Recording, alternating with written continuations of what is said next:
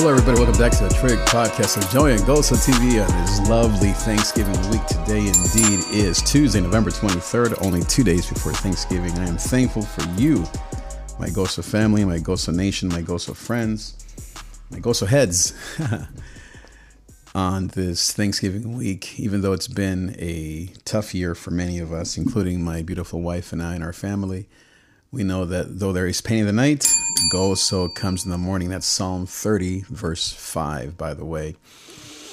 And if you want to learn more about what Goso provides and our services, please check out my podcast. You can look it up anywhere, Spotify, Apple Music, YouTube, and all the rest. You can just type in my name and you can see the latest episode. I believe it's episode 473. Yes, the real purpose and story behind Goso.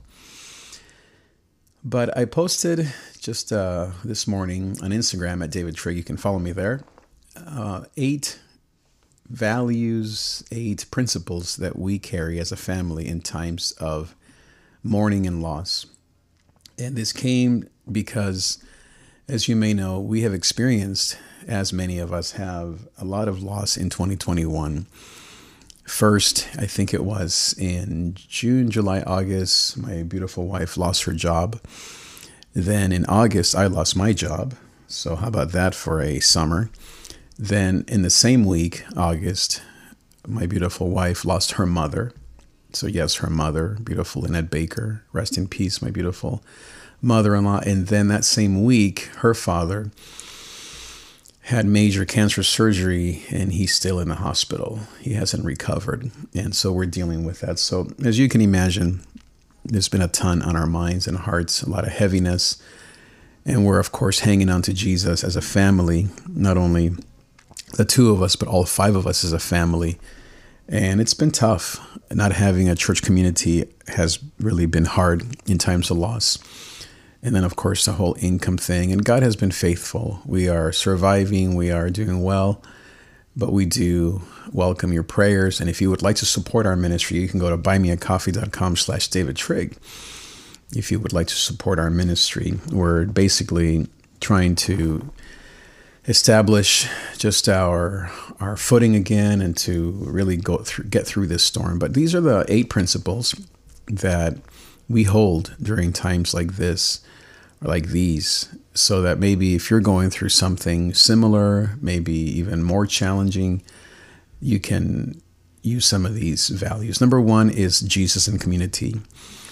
I think we cannot underestimate the power of having our Savior next to us, along with community. And even though we don't have a church community right now, we are watching Cottonwood online every Sunday morning.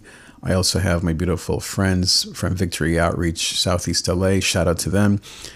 We also have, of course, our family. But this major and this first point is crucial. You have to have Jesus at the center of your life, as well as friends and family and a church community that supports you, that is there by your side. Number 2 is the value of having honest conversations and support. This is something that we practice together. Rochelle and I, every morning, we have coffee time for 20 minutes. The children, the 5 of us, we also talk, I would say almost every day, to process, to feel, to think. We have Bible studies every Sunday. We gather and we watch church online. And afterwards, we talk about what God is telling us. We are just working on how we're feeling, talking things through. We have learned the value of conversation, and that is really, I think, what helps the most, is to have conversations as a family, not texting, not Instagram DMing, but actually having face-to-face conversations around the table, in the living room, just to support each other in person. Number 3 is therapy and healing. We are big believers and advocates for therapy, whether it's through a counselor, whether it's through an app, or maybe a pastor or someone that is trained, a life coach. This is very important because it can't just be you and your phone. You have to have something and someone especially that has professional input and advice, that has seen cases like yours and mine many times and knows how to navigate and help you. get to a better place in your mind. And so New Hope Grief Support Group is a wonderful nonprofit. Of course, also SIFT, which is a place where I have been a part of for many years, is a great therapy and counseling center here in the LA area. And there, of course, are many places that are free, that are online, that are very effective. And that's not to say that biblical healing isn't important. Of course, prayer and having the right tools and the Bible and your prayer time worship is, of course, powerful. But sometimes we need that relational and professional input. Number 4 is grace, and more grace. When things like this happen, it's easy to beat yourself up, to feel like you're no good, you're not worthy of love, that you should be stronger, that you shouldn't be weak, that you should be happy, that you should pray more. All of these shoulds and would have and could haves and things that you feel shame over or guilt over. Give yourself and others grace. And both are important, to give yourself grace, but also to extend grace, to not hold things over other people's heads right now, because everyone's going through a lot.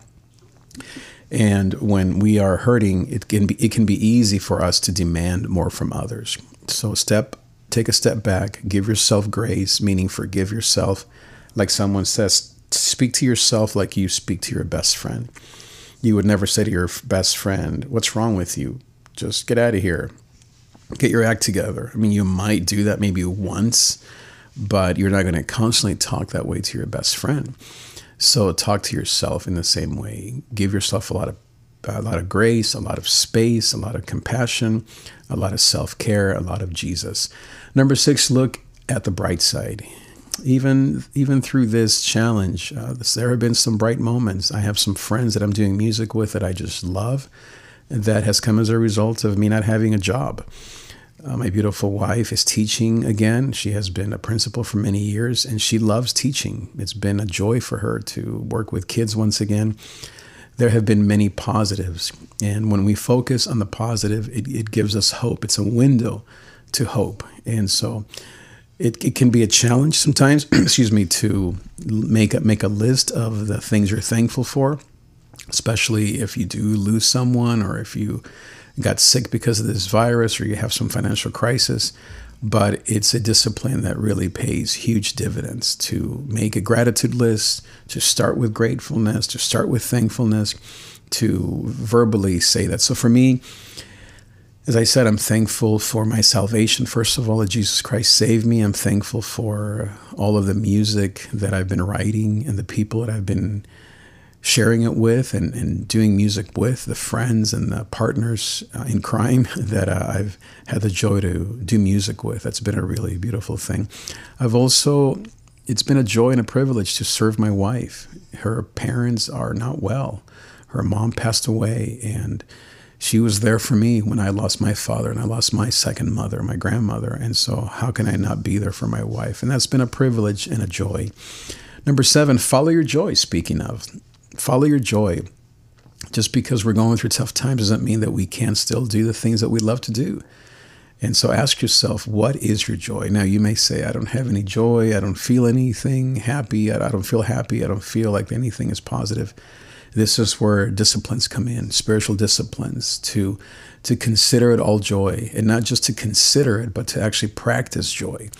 Exercise, going for a walk, looking at the sky. The other day, I posted a picture on Instagram at davidTrig. You can follow me there. And I was noticing the piano and some of the stuff on the screen that I was doing. My beautiful wife noticed the sky behind me. And then it made me focus on the sky, and it was truly beautiful. That brought me a lot of joy. Focus on your joy. Is it working? Is it being home? Is it playing with your dog? As you know, we have Daisy the dog, who we love. She brings me so much joy. We also have our bunny, Rosie the bunny. Those simple joys can really mean a lot. Going on a bike ride, just having your favorite coffee, listening to your favorite worship track or song. All of these things bring you joy. Follow your joy. Don't get stuck in the gutter. And then most of all, this is a funny one, See's Candy and Starbucks. See's Candy. Man, we are a fan of See's Candy, especially this time of the year, in Starbucks. The point is, do things that are just a little bit outside the box, but that you really enjoy and that can help you have some comfort food in these difficult times. So those are the things, the 8 things that we as a family practice, not perfectly. It's not a competition, but we do it to heal. We do it to bring ourselves closer to God and to help the people that we love and to process life and to expect great things, because we know that, yes, as the Bible says, there is pain in the night, but gozo, joy, a new day comes in the morning. We will get through this. Whatever you're going through, we will get through this, and God has a purpose and a plan for this. We know that He is faithful. We know that He is good.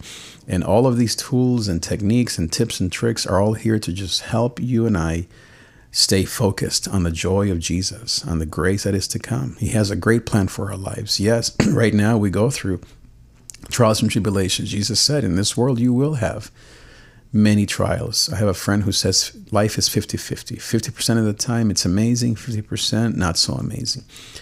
And Jesus said it. You will in this world face many trials, but be of good gozo. Be of good courage. I have overcome the world. And so hang on to the truth of God. If you do need a life coach, I am a certified coach in the area of mental health. I would love to talk to you and be there for you. You can just reach out to me at davidTrig.com, or on my Instagram is probably the best way, at davidTrig. And I'd love to be here to help you. Also, if you are looking to do music, I have a studio.